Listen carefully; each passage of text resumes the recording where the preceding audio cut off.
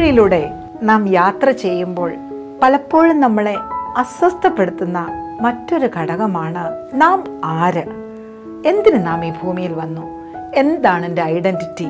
പലപ്പോഴും ഈ പ്രായത്തിൽ അഡോളസെൻ്റ് സ്റ്റേജിലും യൂത്ത് സ്റ്റേജിലും ഒക്കെ നമ്മളെ ഹോണ്ട് ചെയ്യുന്നൊരു ചിന്തയാണ് ഞാൻ ആരാണെന്നുള്ളത്.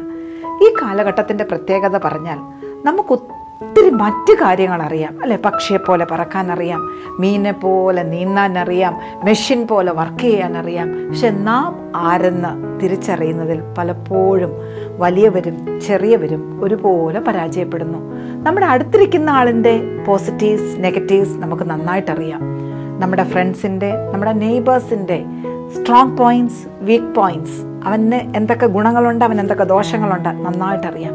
പക്ഷെ നമ്മെ തന്നെ അറിയുവാനായിട്ട് പലപ്പോഴും നാം പരാജയപ്പെടുന്നു. അതിൻ്റെ കാരണം നാം മെനക്കെടാറില്ല, നാം എന്തെന്ന് അറിയുവാൻ നാം ശ്രമിക്കുന്നില്ല. പക്ഷെ നമ്മുടെ അകത്ത് അതിൻ്റേതായ ഒരു വലിയ സംഘർഷമുണ്ട്. എന്തിനാണ് ഞാൻ ഈ ഭൂമിയിൽ വന്നത്, ഞാൻ ആരാ എന്ന ഒരു സംഘർഷം എപ്പോഴും നമ്മുടെ ഉള്ളിലുണ്ടാകും. പക്ഷെ അത് തിരിച്ചറിയുവാനോ ഞാൻ ആരെന്ന് മനസ്സിലാക്കുവാനോ നാം മെനക്കെടാറില്ല. പക്ഷേ ഇങ്ങനെയുള്ള ടിപ്സൊക്കെ നമുക്ക് കിട്ടുമ്പോൾ നമ്മുടെ ഐഡൻറ്റിറ്റിയുടെ ക്രൈസിസ് മാറിയിട്ട് നാം നല്ല കോൺട്രിബ്യൂഷൻസ് ഈ സൊസൈറ്റിക്ക് കൊടുക്കുന്നവരായിട്ട് തീരും. ശരിക്കും പറഞ്ഞാൽ ഐഡൻറ്റിറ്റി ഒരു മാസ്കിനോട് നമുക്ക് പറയുവാനായിട്ട് സാധിക്കും. ഇത് ഗ്രീക്കിൽ പണ്ട് നടന്മാരുമായിട്ടും നടികളുമായിട്ടും നല്ല ബന്ധമുണ്ടായിരുന്നു പുരാതന കാലത്ത്. അന്ന് ഇതുപോലെയുള്ള മേക്കപ്പ് സിസ്റ്റം ഒന്നും ഇല്ലാത്തത് കൊണ്ട് ഒരു കഥാപാത്രത്തെ സ്റ്റേജിലേക്ക് അവതരിപ്പിക്കുവാനായിട്ട് അവർ കടന്നു വരുമ്പോൾ അതാത് ചേരുന്ന മാസ്ക് ഇട്ടുകൊണ്ടാണ് അവർ വരുന്നത്. ഈ 2021-20 നമ്മളും മാസ്ക് ഇടാൻ പഠിച്ചു കഴിഞ്ഞു. നമ്മുടെ സ്വതമേ ഉള്ളതിനെ മറച്ചിട്ട് പുറമേ എന്തോ കെട്ടിവെക്കുന്നതാണല്ലോ ഈ മാസ്ക്. അതുപോലെ അന്ന് ഈ സ്റ്റേജിലേക്ക് വരുന്നവർ ആ കഥാപാത്രത്തിന് ചേരുന്ന ഒരു മാസ്ക് ഇട്ട് കഴിയുമ്പോൾ അവരുടെ സ്വന്തം സത്വം മാറിയിട്ട് അവർ മറ്റൊരു വ്യക്തിയായിട്ട് മാറുകയാണ്. ഇത് തന്നെയാണ് ഒരു ക്രൈസിസ്. നാം എന്ത് എന്ന് മനസ്സിലാക്കാതെ നാം മറ്റെന്തൊക്കെയോ ആയിട്ട് മാറാൻ ശ്രമിക്കുന്നു. പലപ്പോഴും അത് നമ്മളെ പ്രതിസന്ധികളിലേക്ക് കൊണ്ടുപോകും. ശരിക്കും നാം മനസ്സിലാക്കണം എൻ്റെ ഐഡൻറ്റിറ്റി എന്താണ്. നാം ഓരോ സിറ്റുവേഷനിലും ഈ സൊസൈറ്റിക്ക് കൊടുക്കുന്ന കോൺട്രിബ്യൂഷൻ, അതാണ് നമ്മുടെ ഐഡൻറ്റിറ്റിയുടെ ഒരു റിസൾട്ട്. നാം വിചാരിക്കുന്നത് ഐഡൻറ്റിറ്റി, പേഴ്സണാലിറ്റി എന്നൊക്കെ പറഞ്ഞാൽ പുറമേ ഉള്ള എന്തൊക്കെയോ ആണെന്ന്. അത് പുറമേ ഉള്ള ഒരു കാര്യമേ അല്ല. അങ്ങനെയാണെങ്കിൽ മദർ തെരേസയ്ക്കും ഗാന്ധിജിക്കും ഒക്കെ ഇത്ര ഐഡൻറ്റിറ്റി ഉണ്ടാവുമോ? അവരിട്ട ഡ്രസ്സോ അവരുപയോഗിച്ചിരുന്ന ഓർണമെൻറ്റ്സോ അവർ ഉപയോഗിച്ച കൂടിയ കാര്യങ്ങളോ ഒന്നുമല്ല അവർക്ക് വ്യക്തിത്വം ഉണ്ടാക്കി കൊടുത്തത്. അവർക്ക് വ്യക്തിത്വം ഉണ്ടാക്കി കൊടുത്തത് അവരുടെ ഉള്ളിൻ്റെ ഉള്ളിൽ നിന്ന് വന്ന ഉദാത്തമായ ചിന്തകളും അവർ ഈ സൊസൈറ്റിക്ക് വേണ്ടി കൊടുത്ത കുറേ കോൺട്രിബ്യൂഷൻസുമാണ് അവരെ വ്യത്യസ്തമായ ഐഡൻറ്റിറ്റിക്ക് ഉടമകളാക്കി തീർത്തത്. അപ്പം നമ്മുടെ കൊച്ചു കൂട്ടുകാർക്കൊരു തെറ്റിദ്ധാരണയുണ്ട്, identity depends on outward things. നാം ഇടുന്ന ബ്രാൻഡഡ് ഷൂസ്, നാം ഇടുന്ന മുന്തിയ ഇനം ഷർട്ടുകൾ, വലിയ കൂടിയ വാച്ചുകൾ, കൂളിംഗ് ഗ്ലാസ്സുകൾ, നാം കൊണ്ടു നടക്കുന്ന മൊബൈലുകൾ, ഇതൊക്കെയാണ് നമ്മുടെ ഐഡൻറ്റിറ്റി എന്ന് നാം തെറ്റിദ്ധരിക്കാറുണ്ട്. എത്ര നന്നായിട്ട് ഡ്രസ്സ് ചെയ്താലും വാ തുറന്നാൽ നിലവാരമില്ലാത്തതും സംസ്കാരമില്ലാത്തതുമായ വാക്കുകളാണ് നമ്മുടെ വായിൽ നിന്ന് വരുന്നതെങ്കിൽ ആ ഐഡൻറ്റിറ്റിക്ക് യാതൊരു കാര്യവുമില്ല. അപ്പം ഐഡൻറ്റിറ്റിയെക്കുറിച്ച് കൊച്ചു കുട്ടുകാർ മനസ്സിലാക്കേണ്ട ഒന്നാമത്തെ കാര്യം, പുറമേ കാണിക്കുന്ന എക്സ്പ്രഷൻസോ വെച്ച് കെട്ടലുകളോ ഉണ്ടാക്കി തീർക്കുന്നതോ അല്ല identity. It is something that comes from inner heart. നമ്മുടെ ഉള്ളിൽ നിന്ന് സ്വതവേ തനതായിട്ട് മാറ്റോടെ പുറത്തു വരുന്ന ചില ക്വാളിറ്റീസാണ് ഐഡൻറ്റിറ്റി. ഐഡൻറ്റിറ്റി ക്രൈസിസ് ഉള്ളത് നമുക്ക് എങ്ങനെ മനസ്സിലാക്കാം? ഡിഫറെൻ്റ് ഐഡൻറ്റിറ്റി നാം കാണിക്കും. പലപ്പോഴും ഇങ്ങനെ നാം കേട്ടിട്ടില്ലേ, വീട്ടിൽ ഭയങ്കര പ്രശ്നമാണ്, നിയന്ത്രിക്കാനേ സാധിക്കുന്നില്ല. പക്ഷെ സ്കൂളിൽ വരുമ്പോൾ ടീച്ചേഴ്സ് പറയുന്ന ഒരു കുഴപ്പമില്ല, ഇത്ര ഒബീഡിയൻ്റ്, ഡിഫറെൻ്റ് ഐഡൻറ്റിറ്റി. ഇത് തിരിച്ചുമാകാം. സ്കൂളിൽ വന്നാൽ ഭയങ്കര മേടാണ്, ആർക്കും അവനെ കൺട്രോൾ ചെയ്യാൻ പറ്റില്ല, എപ്പോഴും പ്രശ്നമുണ്ടാക്കിക്കൊണ്ടിരിക്കും.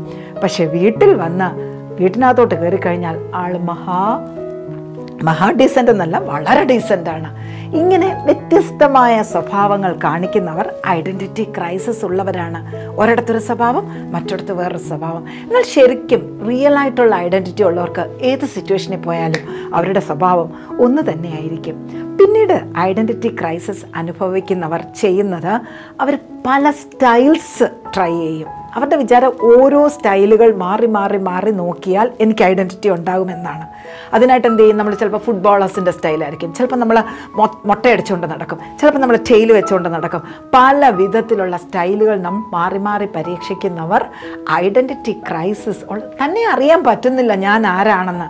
അതുകൊണ്ട് ഞാൻ എന്തൊക്കെയോ ആകാനായിട്ട് ശ്രമിക്കുന്നുണ്ട്. അങ്ങനെയുള്ളവർ പലപ്പോഴും അട്രാക്ഷൻ സീക്കേഴ്സാണ്. മറ്റുള്ളവരുടെ ശ്രദ്ധ പിടിച്ചു പറ്റുവാനായിട്ട് എന്ത് കോമാളിത്തരങ്ങൾ വരെയും കാണിക്കും. ശ്രദ്ധ പിടിച്ചു പറ്റേണ്ടത് പോസിറ്റീവായിട്ടാണ്, നന്മയിലൂടെയാണ്, ഹീറോ ആയിട്ടാണ്. അല്ലാതെ എന്ത് കാര്യത്തിലും നമുക്കറിയാലോ, ക്ലാസ്സൊക്കെ എടുത്തുകൊണ്ടിരിക്കുമ്പോൾ ഒട്ടും സ്ഥാനത്തല്ലാതെ സ്ഥാനത്ത് കയറിയിരുന്ന ഓരോ കമൻസ് ഒക്കെ അടിക്കുക. എന്തിനാണ്? ആ ക്ലാസ്സിൻ്റെ മുഴുവൻ ശ്രദ്ധ വരാനായിട്ട്. ഇതൊക്കെ ഐഡൻറ്റിറ്റി ക്രൈസിസിൻ്റെ ചെറിയ ചെറിയ പ്രശ്നങ്ങളാണ്. ഞാൻ പറഞ്ഞതുപോലെ സ്റ്റൈല് മാറുക, ഡിഫറൻറ്റ് സ്വഭാവങ്ങൾ കാണിക്കുക, ഒരുപാട് റിലേഷൻഷിപ്സ് പാരലായിട്ട് കൊണ്ട് നടക്കുക. ഒത്തിരി അഫയേഴ്സ് കാണും. ഒരു ജംഗ്ഷനിൽ ഒന്നാണെങ്കിൽ വേറൊരു ജംഗ്ഷനിൽ വേറൊന്നായിരിക്കും, മറ്റൊരു ജംഗ്ഷനിൽ വേറൊന്നായിരിക്കും. ഇങ്ങനെയൊക്കെ വികലമായ സ്വഭാവങ്ങൾ ഐഡൻറ്റിറ്റി ക്രൈസിസിൻ്റെ ഭാഗമായിട്ട് നമുക്കുണ്ടാകാറുണ്ട്.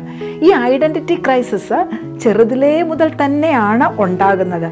ഒരു കൊച്ചു കുഞ്ഞ് പിറന്ന് വീണ് ഏകദേശം 3-4 വയസ്സ് വരെ നമ്മുടെ ലോകമെന്ന് പറയുന്നത് പേരൻസ് മാത്രമാണ്. അപ്പോൾ എപ്പോഴും നമ്മൾ പേരൻസിനെ ട്രസ്റ്റ് ചെയ്യുന്നു. നമ്മുടെ മുഴുവൻ ലോകവും പേരൻസിന് കൊടുക്കുന്ന വിശ്വാസത്തിൽ നിന്നാണ്. പക്ഷെ ചിലപ്പോഴെങ്കിലും ആ ഭവനത്തിൽ പേരൻസിൽ നിന്ന് കിട്ടുന്ന അനുഭവങ്ങൾ ഡിസ്ട്രസ്റ്റിലേക്ക് മാറുകയാണെങ്കിൽ, അതായത് അവരെ നാം വിശ്വസിച്ചു, പക്ഷെ ആ വിശ്വാസത്തിന് വിപരീതമായിട്ട് ചെറിയ ചെറിയ സംഭവങ്ങൾ നമ്മുടെ വീടിനകത്തൊക്കെ ഉണ്ടാവുകയാണെങ്കിൽ എന്ത് പറ്റും? നമുക്കൊരു വല്ലാത്ത ഐഡൻറ്റിറ്റി, നമ്മുടെ ആ വളർന്നുകൊണ്ടിരിക്കുന്ന കുഞ്ഞു പ്രായത്തിലെ ഐഡൻറ്റിറ്റി ഷാറ്ററാവും. വീട്ടിൽ നിന്ന് കിട്ടുന്ന ഡിസ്ട്രസ്റ്റുകൾ, വിശ്വാസത്തിന് വിപരീതമായിട്ട് നമുക്ക് കിട്ടുന്ന അനുഭവങ്ങൾ. അന്ന് നമ്മുടെ ലോകം എന്ന് പറയുന്നത് ഈ 4 ചോര, അമ്മ, പപ്പ, സിബ്ലിങ്സ്, അവർ മാത്രമല്ലേ ഉള്ളൂ. അപ്പോൾ അവിടെ നിന്ന് കിട്ടുന്ന അനുഭവങ്ങൾ പലപ്പോഴും നമ്മൾ എന്ത് ചെയ്യും? ഐഡൻറ്റിറ്റി ക്രൈസിസിലേക്ക് നടക്കും. വീട്ടിൽ കിട്ടാത്ത അംഗീകാരം നമ്മൾ നാട്ടിൽ പിടിച്ചെടുക്കുവാനായിട്ട് വളരെയധികം ശ്രമിക്കും. അതുപോലെ തന്നെ നമ്മൾ ആ ഒരു ചൈൽഡ്ഹുഡ് കഴിഞ്ഞ് അഡോളസെന്റ് സ്റ്റേജിലേക്ക് കയറുമ്പോൾ നമ്മുടെ ലോകം പേരൻസിൽ നിന്ന് മാറിയിട്ട് ആരുടെ കൂടെ? കൂട്ടുകാരാണ്. അപ്പം നമുക്ക് വേണ്ടത് റെക്കഗ്നിഷൻ, അക്സെപ്റ്റൻസ്, 4 പേര് നമ്മളെ അംഗീകരിക്കണം. ഇതെല്ലാവരുടെ ആഗ്രഹമാണ്. ഈ അംഗീകാരം കിട്ടുന്നില്ല എങ്കിൽ ഐഡൻറ്റിറ്റിക്ക് ക്രൈസിസ് ഉണ്ടാവും.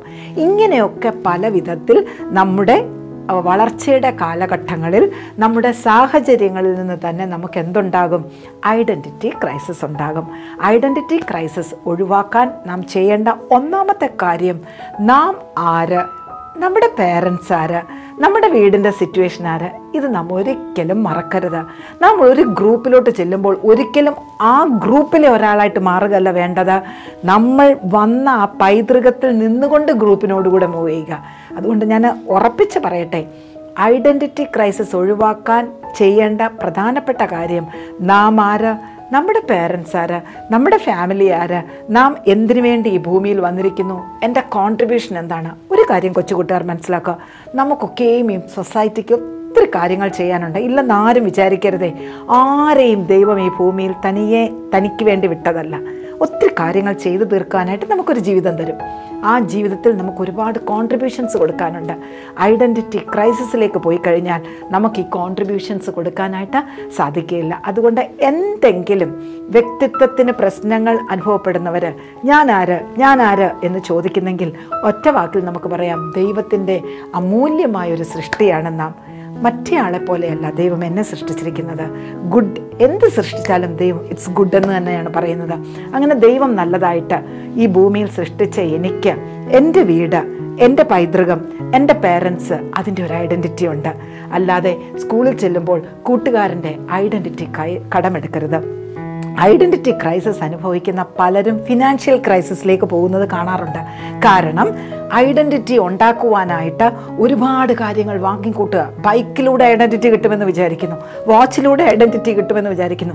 ഇതിനു വേണ്ടി ഏത് മാർഗത്തിലൂടെയും പണം സമ്പാദിക്കുവാനായിട്ട് പോകും. വളരെ നല്ല രീതിയിൽ സമ്പന്ന കുടുംബത്തിൽ ജീവിക്കുന്ന ഒരു മകൻ, അവൻ ഈ ഐഡൻറ്റിറ്റി ക്രൈസിസ് ഉള്ളതുകൊണ്ട് അവന് ഒത്തിരി സാധനങ്ങൾ വേണം. ഇതൊന്നും അവൻ്റെ പപ്പ വാങ്ങിച്ചു കൊടുക്കത്തില്ല. അതുകൊണ്ട് അവൻ ചെയ്യുന്നത് എന്താണ്? രാവിലെ യൂണിഫോം ഇട്ടുകൊണ്ട് സ്കൂളിൽ പോകും. അവിടെ സ്കൂളിൻ്റെ വാതിൽ പപ്പ അവനെ ഇറക്കി വിടും. അവൻ അവിടുന്ന് നേരെ വേറൊരു ഡ്രസ്സ് ഇട്ടുകൊണ്ട് കേറ്ററിംഗുകാരുടെ പോവുക. ഒരു ദിവസം കേറ്ററിങ്ങിന് പോയി കഴിയുമ്പോൾ അവന് കുറച്ച് രൂപ കിട്ടും. ആ രൂപയെല്ലാം കൂടെ സൂക്ഷിച്ച് വെച്ചിട്ട് അവൻ ഭയങ്കര ഷൂസുകളും ഒക്കെ ഇട്ട സ്കൂളിൽ വന്ന് അവനൊരു ഹീറോ ആകാൻ ശ്രമിക്കുകയാണ്. കൂട്ടുകാരെ മനസ്സിലാക്കുക, കെട്ടിവെക്കുന്നതും കെട്ടിച്ചമയ്ക്കുന്നതും ചേർത്ത് വെക്കുന്നതും അല്ല ഐഡൻറ്റിറ്റി. ഹൃദയത്തിനകത്ത് നിന്ന് സ്വാഭാവികമായിട്ട് വരുന്ന വ്യൂസ്, കോൺട്രിബ്യൂഷൻസ്, നന്മകൾ, ആശയങ്ങൾ, അഭിപ്രായങ്ങൾ, ഇതിൻ്റെയൊക്കെ ആകത്തുകയാണ് ഐഡൻറ്റിറ്റി. അതുകൊണ്ട് ഐഡൻറ്റിറ്റി ക്രൈസിസ് ഉണ്ട് എന്ന് തോന്നുന്നെങ്കിൽ സ്വയം മനസ്സിലാക്കുക, ഞാൻ ആരാണെന്ന് മനസ്സിലാക്കിക്കൊണ്ട്, എൻ്റെ പേരൻസ് എന്താണെന്ന് മനസ്സിലാക്കിക്കൊണ്ട്, എൻ്റെ ഫാമിലി ബാക്ക്ഗ്രൗണ്ട് എന്താണെന്ന് മനസ്സിലാക്കിക്കൊണ്ട്, അതിനകത്ത് നിന്നുകൊണ്ട് നല്ല വ്യക്തിത്വത്തിന് ഉടമകളായി ദൈവത്തിനും മനുഷ്യർക്കും പ്രയോജനമുള്ളവരായി തീരുവാൻ ശ്രമിക്കുക. ആധുനിക സാങ്കേതിക വിദ്യകളുടെയും മികച്ച സാങ്കേതിക പ്രവർത്തകരുടെയും പിൻബലത്തിൽ ക്രിസ്ത്യൻ ലൈവ് ഇന്ത്യയിൽ എവിടെ നിന്നും ലൈവ് ടെലികാസ്റ്റിംഗിന് ആരംഭം കുറിച്ചിരിക്കുന്നു. For more details contact 9846552220.